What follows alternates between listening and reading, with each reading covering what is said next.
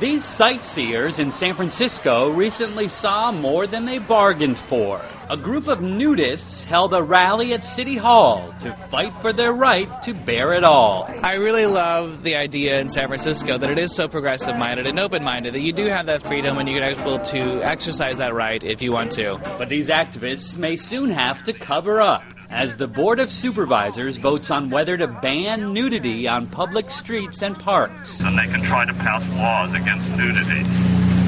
That's how nudiphobes show their public decency and their civility. The proposed ban comes after the supervisor representing the city's Castro District got complaints about the growing number of naked men hanging out in the neighborhood. A lot of people who live in the neighborhood who are really sick of it, who maybe don't have a problem with public nudity generally, but who have reached the end of their rope on this. And it's a lot of gay men, too, who have a real problem with this. Some people have tried to paint this issue as some sort of gay rights issue, and it really isn't.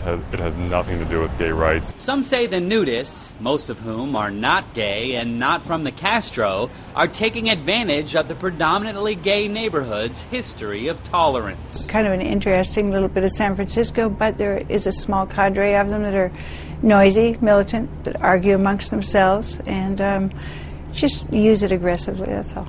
One of the leaders of the city's nudist movement recently undressed at a committee meeting before getting escorted out by deputies. Do you really not like the way I look, honestly?